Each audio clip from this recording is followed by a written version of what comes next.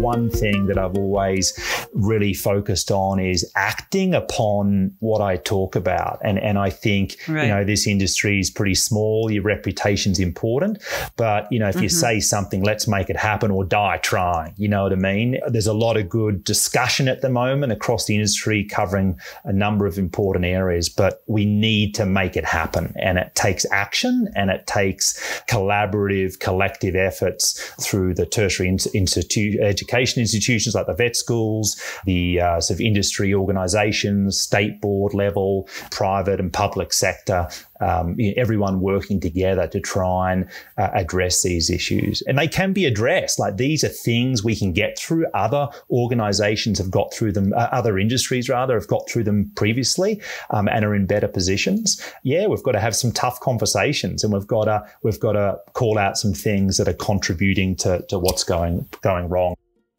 That is Dr. Andrew Moffatt, and this is the VIN Foundation's Veterinary Pulse podcast. I'm Jordan Benshea, Executive Director of the VIN Foundation. Join me and our co-host and VIN Foundation board member, Dr. Matt Holland, as we talk with veterinary colleagues about critical topics and share stories. Stories that connect us as humans, as animals, as a veterinary community. This podcast is made possible by individuals like you who donate to the VIN Foundation.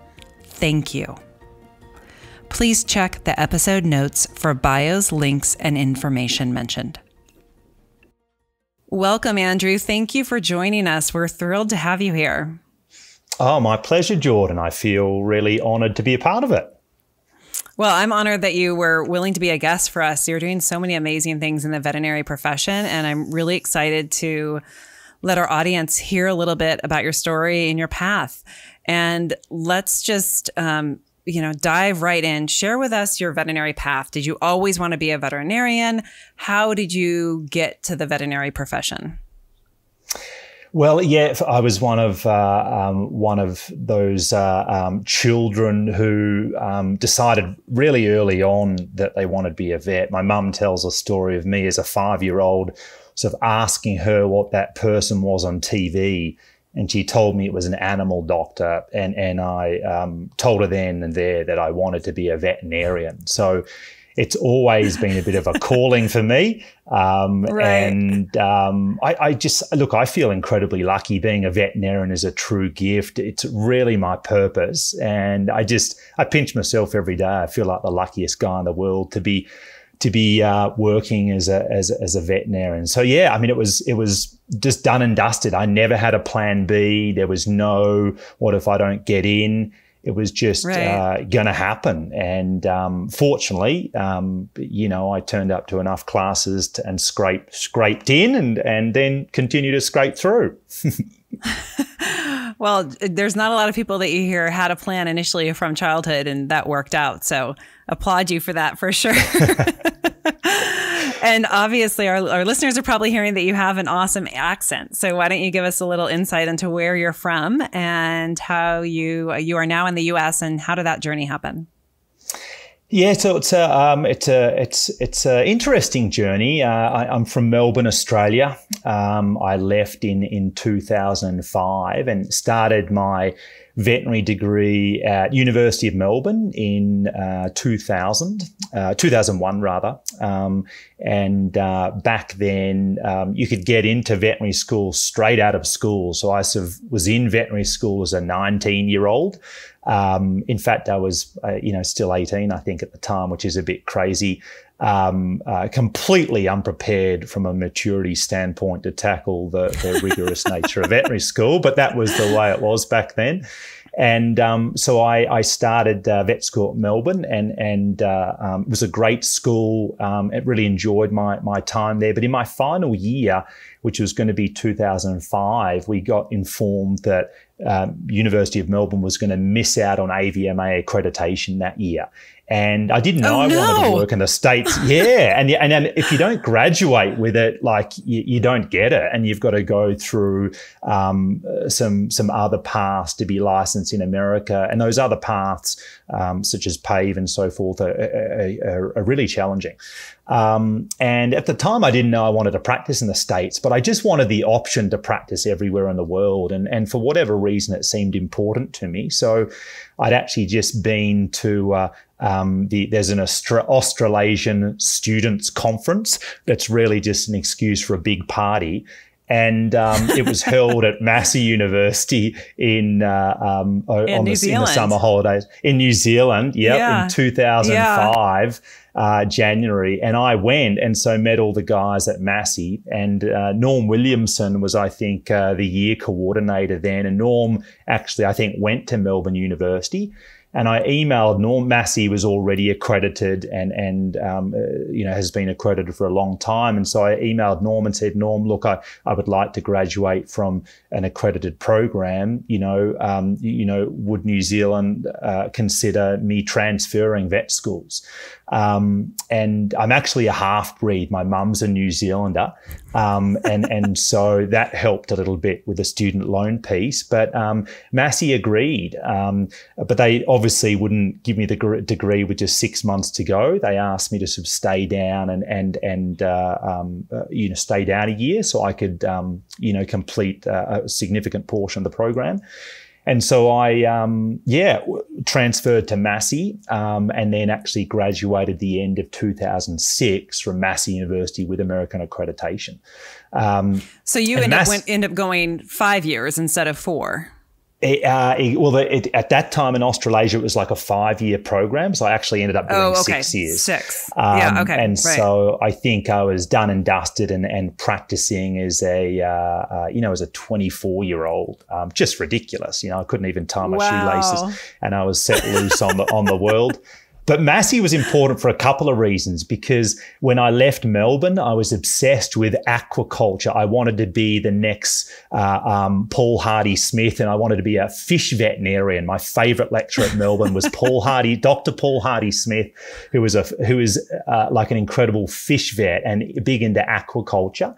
And that's what I wanted to be. And I was already looking to get into the aquaculture specialty program in Stirling, Scotland when I left Melbourne.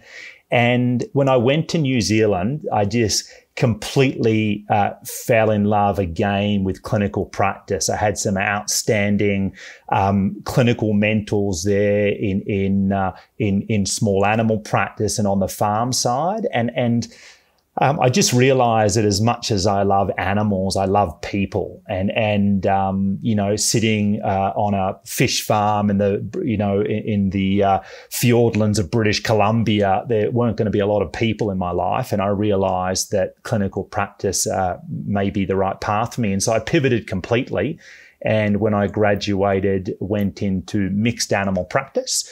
And Massey also got me started on my world adventure. So Banfield actually helped me with fulfilling my dream of practicing in America, and supported me with some of my NAVLE and my California boards initially.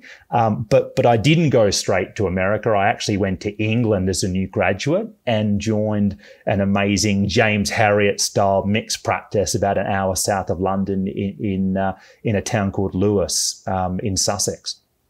Wow. So before you're even 30, you've done Australia, Massey, and then the UK. Yeah. Yep. And I was in the UK for 5 years. Went to business school and got to the US, I think when I was 28 or 29, and had like 4 or 5 years under my belt. Wow. And I was ready to take on America. Yeah. That's incredible. So, okay, you come to America, and what age are you at that point? Did you say 29? I think I was 20. I got here in 2011. Oh my God, sub 30. Right. Yeah. So 28, 29, you've had all this experience already under your belt. Where do you start when you get to the US? Well, yeah, like I was, the US, my American dream was very close to not happening. So when I got a little bit disenchanted with veterinary practice in the UK for, a lot of the same challenges that face veterinarians in America. But over there, the level of remuneration is considerably less and you're on a salary. So even if you practice at a higher level, you can't really improve your remuneration. I was at that time, I think, managing 4 sites for a larger corporate group, about 60 staff total. We had MRI on site, an American radiologist diplomat, 2 European diplomats, and 4 different sites. And I think wow. I was working 80-hour weeks and paid perhaps maybe $70,000. And oh my gosh, yeah. Yeah, my sort of relationship was on the cusp of falling apart, and I was doing nothing in my life except working. And, it was a purpose for me. I love veterinary work, but I now know that you've got to invest in other things in your life. And so at business school, I actually got in contact with some human hospitals, and I was very close to taking a role as an administrator in a human hospital. I'd given up on my ownership dream. I'd tried to buy a few practices in the UK. And at that time, the corporate consolidation of veterinary hospitals was probably 10 years ahead of the US and probably more similar to where it is now over here. And so I just couldn't get my foot in the door. And so I'd sort of given up the dream on practice ownership and was about to take a job in a human hospital as an administrator when I got a phone call. And I got a call from a mate of mine from Massey, a guy called Jereb Leeper. And Jereb was a few years below me, but had graduated from Massey and came straight to Northern California and started work in a hospital that was owned by his great uncle, a guy called Russ Hackler. And I think Jereb, on Facebook, back then we didn't have Instagram and all Twitter or whatever you call it. We were just on Facebook. I think Jereb got the sense that I was getting itchy feet, and he reached out and said something along the lines of, "Hey, Andrew, want to buy my great uncle's practice, but I don't know how to run a practice." Wow. And he said, "Do you want to come and do it?" And I think I thought about it for about 10 seconds, and I thought, this is my chance to be a practice owner and see if I can make a go of it. And so wow. My girlfriend at the time and I got sort of a one-way ticket to America. And we came for a month to check it out. And I was terrified of coming to the America just because, at vet school you hear about Davis and Cornell. And I was thinking, gee, am I going to cut the mustard? You know what I mean? Like I might not be good enough. And I came with a lot of good skills and interviewed at maybe 6 or 7 hospitals in the Bay Area, and no one would offer me a job. And I was, thinking about what it would be. I was going, the accent's pretty good and I've got some clinical skills. What's going on? And I think it was just the reality that I actually needed some visa sponsorship. So like as an Australian citizen, there's a great visa, but I still needed someone to sort of activate it with a job offer. And at that time, there wasn't a vet shortage in the Bay Area. There would be 6 or 7 candidates for each position. And I just think these smaller hospitals thought I was a bit too much hard work with a visa and offer the jobs to US citizens, understandably. So we came for 4 weeks to sort of test it out, and I couldn't get a job. And with 3 days to go, I said to Jereb, mate, I'm going to have to go back to the UK. I can't activate my visa. No one will give me a job. And Jereb rang Russ Hackler, and Russ didn't need a vet at the time, but I think Russ felt a bit sorry for me. And we only came with $1,000. Like we oh my gosh. we didn't have much money. I think we'd just been traveling through Europe for a few months before we came out here, and I think we'd spend everything we had. And so overnight, Russ offered me a job and gave me another $1,000. And so with that $2,000, we were able to put a deposit down for an apartment. And then Russ gave me a job 3 days before we were going back. And that was my sliding door moment. Oh my gosh. Yeah, sliding door moments, right? That's life comes down to this. It really, like within 3 days, I mean, I can imagine you guys are just at the limit and just thinking there, oh my gosh, okay, this could be the end. But Gosh, what a great story, and how your connections and just knowing friends helped with that, and with the last minute to be able to get you into the US for your dream. And so, okay, so now you have your visa sponsored, and did he hire you also as a veterinarian, or did he just like find a way to sponsor you? He hired me as a veterinarian, and it was and this is the ended up being the first practice that we bought. So Jereb and I bought this phenomenal practice about 3 months later. Okay, wow. Yeah, Groveway Veterinary Hospital is where my American dream started, and where the whole concept of VetnCare sort of began. A little practice in Hayward, California, the last place you'd necessarily start a practice if you looked at all the socioeconomics. But that community has done so much to support me and that hospital, and feel really proud to be a part of the Castro Valley Hayward Chamber of Commerce, and that community means a lot to me. Really gave me my start over here. That's an incredible story. And all right, so you've bought this practice after 3 months of being here, and how does that form into VetnCare? How do you get from that to where you are today? I mean, you're doing really well. You are implementing, based on my conversation with, some of your staff, really amazing practices from an employment perspective, from a human perspective, that I think a lot of businesses don't, irrelevant to the industry. And so I'd love to hear how you go from that to where you are today.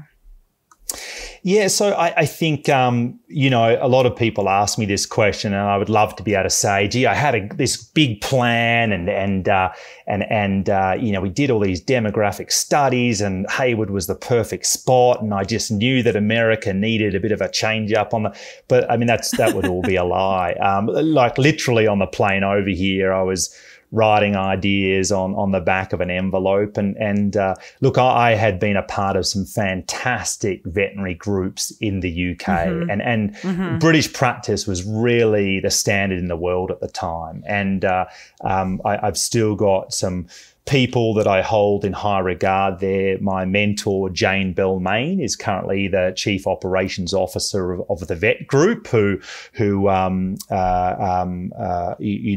the business, which is Vets for Pets and so forth. And she's a tremendous supporter of mine. Brendan Robinson, who ran Village Vets Group and is still active in the vet industry, was an inspiration to me and my sister, who's a veterinarian who works over here with me at the moment. So I think a lot of my experiences there gave me a vision of what we wanted to be. And our style of practice is much more similar to sort of, I suppose, British general practice and is standard in the US. But like just the concept of coming over with a cookie cutter approach and just implementing what I'd learned was just would have been foolish. And in fact, early on as a young owner, I made lots of mistakes. I came in with too much hubris and at Groveway particularly made heaps of mistakes. I changed things too quickly. I didn't listen or ask good questions to the previous employees. I should have done a much better job at really, partnering and listening to Dr. Russ Hackler, who was just like an incredible man, and his insights and observations would have allowed me to do a much better job. But, I came in as a young guy thinking I knew what I was doing, and we had big loans to buy that clinic. And so, we wanted it to perform quickly so that we could show the bank that we knew what we were doing. And as much as Groveway has become a tremendous success over the last decade, it was a real learning ground for me. And I think we with that first practice, we had a lot of great challenges that really taught me a lot about myself and managing practices and sort of navigating and supporting teams through acquisition. And we also went through a lot of hardship. So, devastatingly, 6 months after I bought that practice, Dr. Russ Hackler died in a plane crash. Oh my gosh. And Russ was someone who I just held in high regard and was such an important part of that community, and someone who, I had hoped was going to give me so much mentorship and coaching in the years to come. And he gave me so much. He's really the reason I'm in this country. But to, not see him have the incredible retirement that he deserved, and for him not to have seen how great the hospital's become was incredibly sad. Absolutely. A lot of what we're doing, is in his name. And his late wife, Kathy Hackler, was an incredible supporter of mine and gave me great mentorship as sort of I navigated those early days. So, in that first practice, there were certainly nights and days where, we were thinking, hey, it's all over. We're not going to make this. I think the amount of time and energy we put into that first practice, and I have a lot of energy. I'd been managing hospitals at a high level in the UK. I had an MBA. I had a good team around me. I had a great partner in Jereb and our respective partners. And it was still incredibly tough, breakingly tough. And we just sort of scraped through. And so you can sort of understand why practice ownership isn't super desirable for a lot of younger veterinarians who don't have all the, experiences I have. And I think, however, finally got to a point where, ownership is not only a lot of fun, incredibly rewarding, financially rewarding also, which I think is something that I'm passionate about talking to young vets about. But like if we could get to that point without that crazy hardship that I had to go through and many other practice owners have to go through, then that sort of, I think that's what inspired the whole dream. We sort of, once we got Grove Way going in the right direction, I realized, having managed multiple hospitals in the UK, that we could, perhaps replicate this. And so, our second hospital was our first real partnership with Dr. Emily Lynn. And Emily, I don't know what Emily saw in me, but like after, just a few discussions, Emily and I hit it off, and she hung her hat on sort of the dream I sort of illustrated to her. And Emily's been an incredible partner of mine through the last decade, and now runs an incredibly successful hospital and has been through a lot of that journey with me. And so, each time we got through another practice and saw each one performing better, and us being able to go through the sort of transition of acquisition better, we realized that we were onto something. And the model that we embrace in the UK is called a joint venture partnership model. And I came out here intending to sort of realize that model here. And slowly but surely, we realized that this might just change the industry in terms of giving, aspiring veterinarians who really want more out of veterinary than just a 9 to 5, the opportunity to, obtain the professional and financial satisfaction that I've got out of this career. And that's where we are today. Wow. Yeah. When you first shared about just the time and, mistakes that in hindsight you've recognized, that's where so much learning happens, right? And being willing to recognize that we made those mistakes and that we learn from them, right? I mean, we don't learn things by doing things right, we learn very little, right? Exactly. And I think we've got a bit of a unsaid mantra in our organization that you can't learn without mistakes. And that applies to clinical mentorship, and also, ownership. And so, all the partners now join our organization get the luxury where they're part of a community of other veterinary leaders and owners who have been through their own experience within our sort of community, and we all learn together. So, Jereb was able to make less mistakes than I had done. Emily, less mistakes than Jereb and I made. Dr. Max Salinas, less mistakes than Emily and I had made. And our current partners come in and really primarily are playing a sort of clinical or medical director role, focusing 95% of their attention on their patients, on their teammates, on clients, to really try and realize these fantastic clinical cultures that I think are pretty rare in America. And everything else we sort of take off their plate so they can be their professional selves. So, if we compare traditional practice ownership to our version of it, it's actually something that can be really well managed by competent individuals so that they can realize their professional legacy in being an owner. They can realize their aspirations to advance clinically and practice at a higher level. They can be a voice in their clinics and be a leader and a mentor. They get the financial security of that position. But they can also have, and I don't like work-life balance. I think one of your podcasts talked about work-life symbiosis.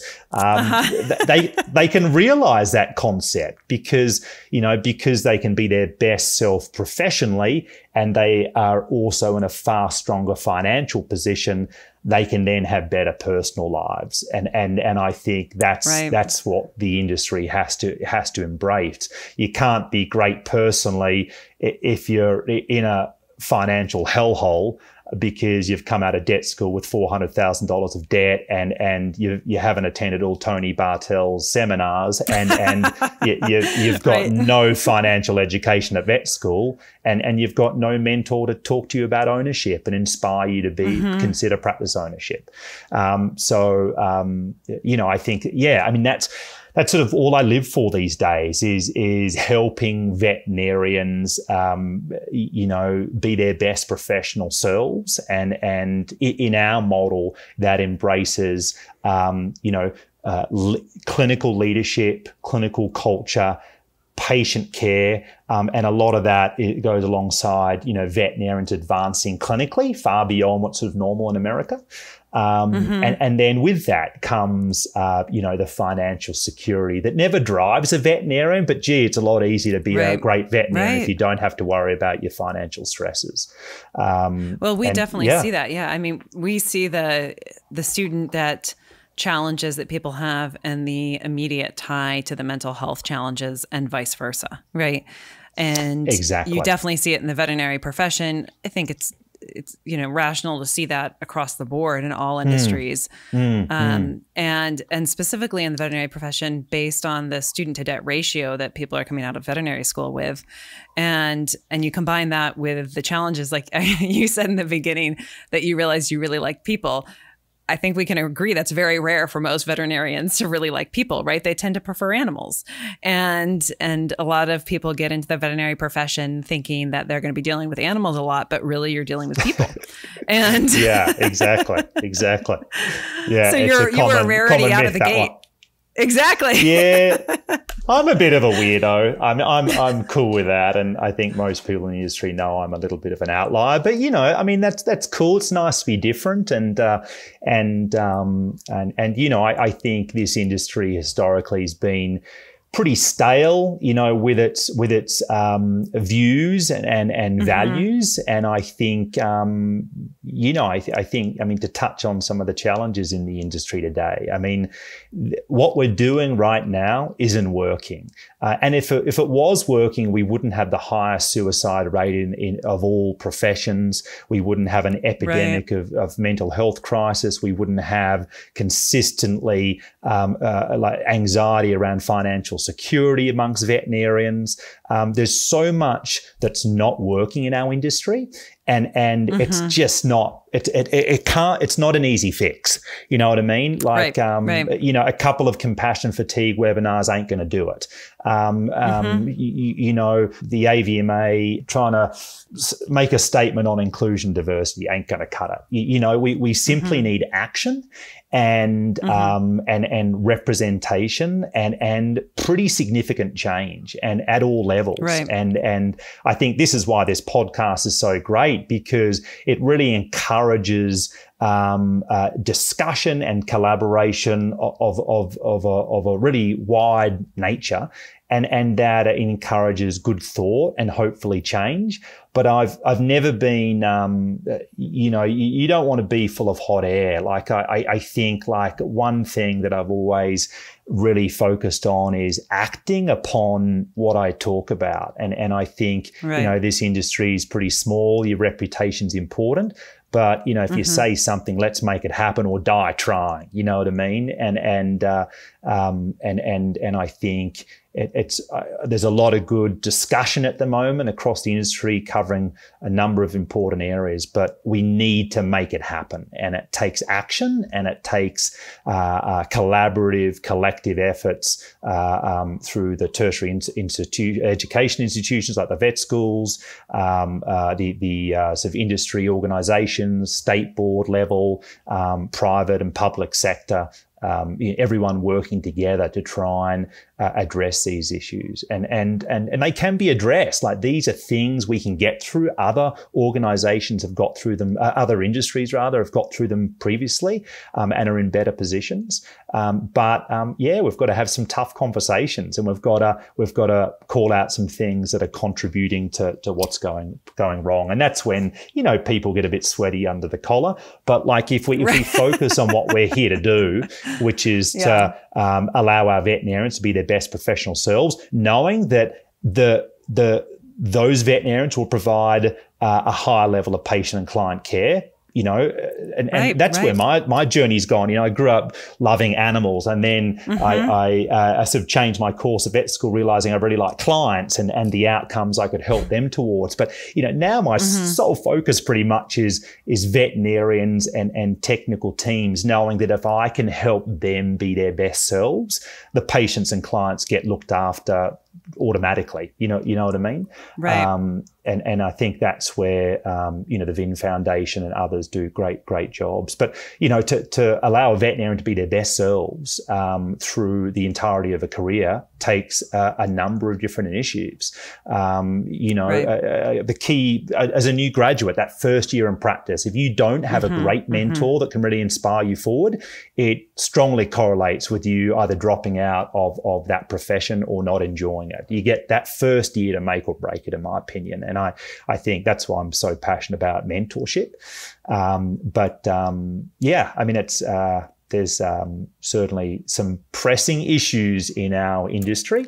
Yes, there are. That are interesting. Yeah, there definitely are. And there's a few things that you said that I want to touch on. One is, I think that there's a lot of people out there, organizations out there that want to just check a box, right, as it relates to a lot of different topics. And I have said on this podcast many times that we are not here to check a box, where we really want to have meaningful conversations and really dive deep to find out what are the issues and what's causing the issues. How can we have these deep conversations to help learn from each other how we can improve, the profession.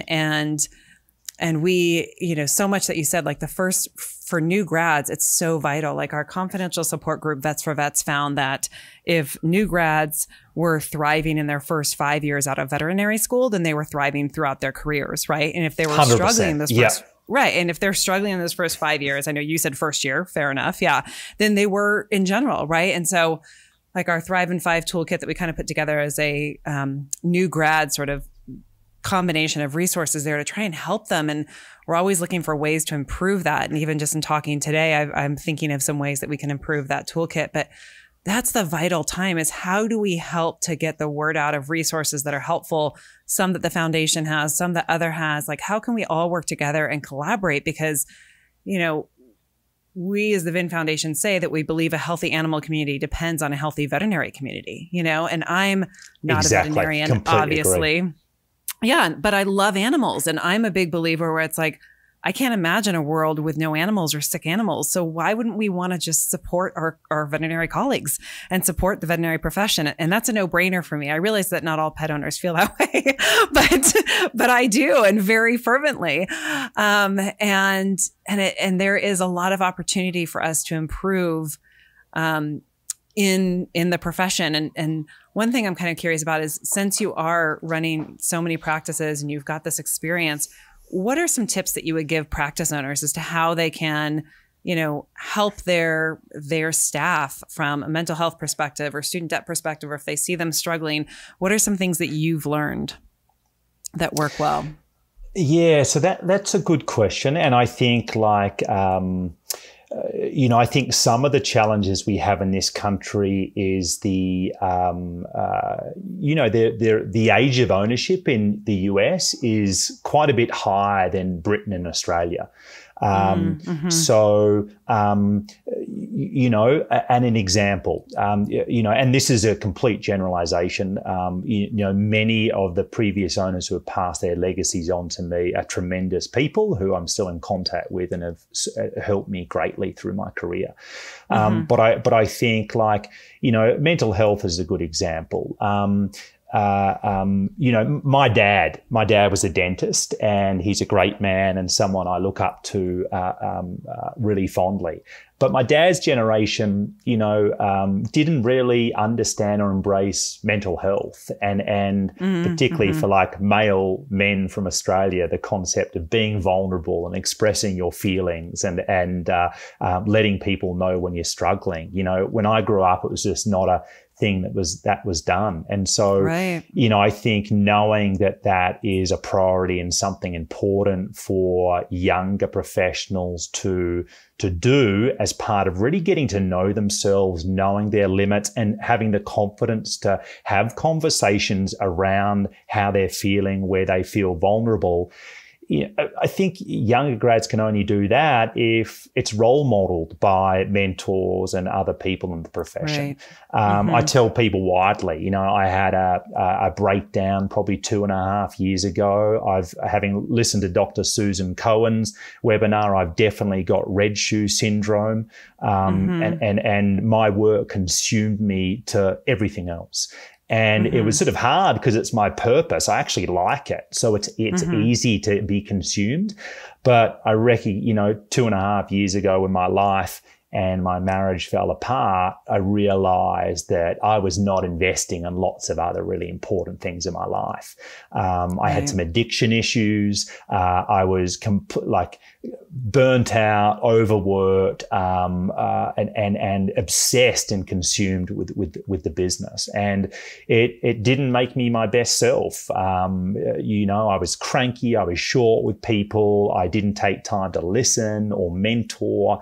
My family and friends who were so important to my life, I wasn't making time for them. I'm an obsessed extreme sportsman, and I wasn't exercising. I was eating, drinking too much. And sometimes until your life unravels, you don't really realize, what's going wrong. So for me, the last 2 years for me, a lot of my spare time has been focusing on learning about myself and trying to grow as a human being, knowing that if I can be a better person myself, I can be a better professional to my patients and clients. I can be a better mentor and partner to my veterinarians, and perhaps I can be a better, influence to the industry. But, the silver lining of me having that challenging time is that I've sort of been through it, and I sort of understand some of the challenges, or many of the challenges put on veterinarians, because I too have worked myself to the bone. I cared so much, and I still do, that my work can consume me. And so I think, I spend a lot of time thinking about mindfulness, and I think, that's something that, business owners can be more proactive with. I think it's easy for people of my dad's era to go, that stuff doesn't matter, and just get on with it. See that patient, or sink or swim. And I had great mentorship, but there was a little bit of sink or swim, and I kind of liked that, and that was fine for me. But we all know I'm a bit weird, and I think for the majority of people, that is a bit daunting. And so knowing that, that type of dialogue and mental health and mindfulness is an important value and focus for the younger generation of veterinarians. I think practice owners who are often in the financial position to embrace time off, mindfulness, mentorship. You know, these folks often have the financial position where they can take a bit more time off. You've got to role model the right behaviors. So if I'm telling everybody, oh yeah, take a holiday, make sure you get some time off, and I take 1 week off a year, then we've got a problem, because younger vets follow their role model. And so if I'm not embracing mental health, if I'm not taking time off, if I'm not working hard to mentor, if I'm not advancing clinically and taking CE, like taking it seriously, if I'm not, passing on my knowledge of practice ownership to the younger gen, and actively trying to make our workplaces more diverse and inclusive, no one else will take it seriously. And I think as an organization, that's why we're kind of unique, because we're owned and led by veterinarians who know what it's like. And so a lot of our initiatives are created and implemented by veterinarians who are still in the trenches. And because of that, I think we're a little bit more connected, compared to organizations who are owned and operated by business people or people who haven't practiced in a long time. It's easy to get disconnected from the challenges of the trenches, Yeah, that's a few things that you talked about. So one, you mentioned vulnerability in the beginning, and gosh, that's like the motherload of stuff, I mean, it's one of the reasons that I wanted to start this podcast, because I'm a fervent believer that, everyone's story is their differentiator, and it's what makes us unique. And only though through being vulnerable and being willing to open ourselves up are we able to really connect, right? I mean, somebody might be listening to this podcast and hearing everything until you just shared that part, might think, okay, well, he's got it all together. He never has any issues. Everything's great. He's been to all these different countries, and, and then you share something like that and about your experience and your willingness to be vulnerable there. And somebody's able to connect and say, wow, okay, so he's had challenges too, or he struggled with things too. And that's what really allows us to connect as people, colleagues. And it's one of the main reasons I wanted to start this podcast, to share those stories and find ways to connect so that we can learn from each other. And so I really applaud you for doing that. And then when you're talking about practice owners and just that ability of if you're not doing it yourself, others aren't going to do it. Got to role model it. Yeah, you got to role model it. There's a book that came out this year by Rich Deviney. He's a retired Navy SEAL commander, and he was saying in this book called The Attributes that you can't tell somebody that you're a leader. Right. You need to show through your actions, you show that you're a leader, and they can choose to follow you or not. Right. Yeah, exactly. But you can't say to them, I'm your leader. And I think that's sort of in line with what you're talking about, that if you don't show by role modeling it, and then, it's all talk. Right. And I think that's something that you said in the beginning of the podcast, was just about not just talking it, but actually walking the walk. Right. I think that's so. A really important thing. You got to. And I think look, I'm still a work in progress. I got heaps of issues. I think we all do. We all are. But I do think I'm proud. I think today I would say that one of my stronger attributes now is awareness that, I've got issues, and just being trying to seek knowledge and coaching and ideas on how I can be a better version of myself.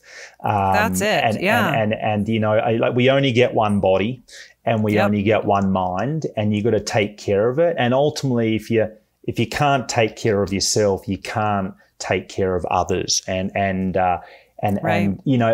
But burnout's something I like to, touching on a bit. And there's a lady called Christina Mullix, or Maslax. I can't pronounce her last name, but I like her definition. She's got a cool YouTube video and just breaks down some of the aspects of burnout and how it works. And I like that concept. I think that would be a great, way for the profession to start. If you look at her breakdown of burnout, which touches on lack of control, value conflicts, insufficient reward, work overload, unfairness, and community breakdown. If we just as a profession address those 6 things, that'll be a great start. Knowing that burnout is a combination of all 6 of those, even if we fix 3 of them, we're going to dramatically reduce burnout and allow people to enjoy themselves more. So if you look at those 6 things, the industry ain't doing much to fix a lot of them. And I know I always take this back to practice ownership, just because it's something that I'm passionate about, versus sort of, corporate ownership model as the only option. I think of all the things that can positively influence those 6 elements of burnout most significantly is practice ownership, and if it's done properly with good mentorship and coaching. And so that's why I really hope that in years to come, the industry will re-embrace practice ownership at a vet school level, where vet schools talk about that being not only an option, but a really important option that should be considered at a high level, and then helping the students with the skills they're going to need to success in practice ownership. I think currently that's missing. Yeah, and I think that it's probably... Do you think it's challenging for the students because they just don't see, when we interview a lot of people on the podcast and we talk about diversity, what I hear a lot of people say are things like, it's hard for me to see myself in that role because I don't see anyone that looks like me, right? And I would say that's similar from a career path perspective, right? So if you have new grads coming out and what they're seeing are a lot of consolidation, it's harder for them to see a path to become an individual practice owner when what they're seeing is consolidation, right? And I think that speaks to what you're talking about. It is a bit. And I just tell people to watch Star Wars, because remember the Rebel Alliance, everyone wrote them off against the Federation, and the Federation got a bit too cocky for themselves. Yep. And slowly but surely the Rebel Alliance come back. So if you like Star Wars, then get on that bandwagon, because, there's, if I go back to what we started on, and you might be seeing that and you see this consolidation, and it is happening. It's happening actively. Right. But it happened in the UK 10 years ago as well. And it plateaued out at about 60% consolidation. And in the UK, the remaining 40% of practices, many of them who are independent, realized that they had to practice smarter and more efficiently, and often do so in communities or collaboratively with other hospitals. And they were actually able to achieve a really fantastic alternative for veterinarians. And so, be the change you want to happen. If you're seeing this and you're seeing that in front of you, well, we know that model doesn't completely work, because look at the stats on mental health and suicide. So it might be happening, but it's not. I don't think it creates a better world for veterinarians. In fact, I'm very fierce defender of vets having their seat at the table. And I think when I arrived in America, I realized that vets are at the bottom of the food chain. Corporate businesses, online pharmacies, everyone was taking a slice of the industry, and the vets are at the bottom, and they've lost their seat at the table. And the only way we can truly influence this industry to take care of us as professionals is to retake our seat at the table. And that involves veterinarians getting involved at leadership levels across the board, at local VMA, organised veterinary medicine.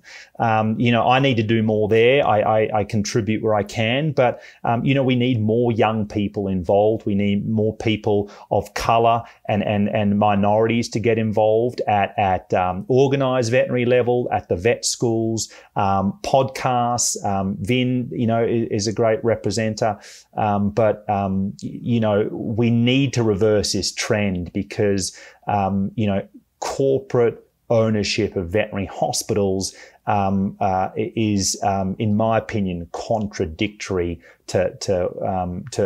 vets having a seat at the table and really being the best voice for themselves and their patients, and most importantly themselves. And at the very least, there has to be a strong alternative. And if we don't do something about it, there is going to be a world where, the majority of hospitals are under corporate ownership. And if you look at the definition of burnout that is presented by Christina Maslach, you can see that it's very hard to avoid burnout in a corporate ownership model, because a lot of the things that are within that can't be achieved by a veterinarian in a corporate ownership model. Such as lack of control, value conflicts. It's hard to have aligned values with candy companies and donut makers, if you know what I mean. I know exactly what you mean. Yeah. Not that I don't like a candy from time to time, or a donut. Not that you don't like a bag of M&Ms. Exactly. I do love a donut. I so appreciate you taking the time to talk with us, Andrew. And I know we try to keep these under an hour just so that we increase audience listening. Oh, of course. Yeah. No worries. But I do want to ask one more question, which I like to ask people at the end, which is, do you have a secret talent or something that you might enjoy doing that others might not know about?